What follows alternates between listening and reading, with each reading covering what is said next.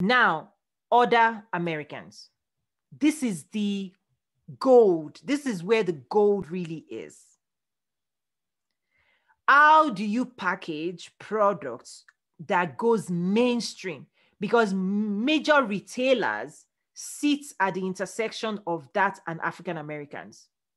They don't really create shelf space yet. We're working on it for African.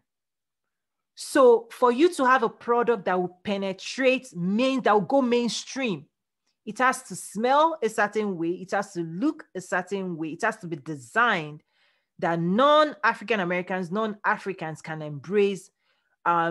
Examples of those things could be home furnitures, right? Decorations, mugs, cups, things that it's not too much in their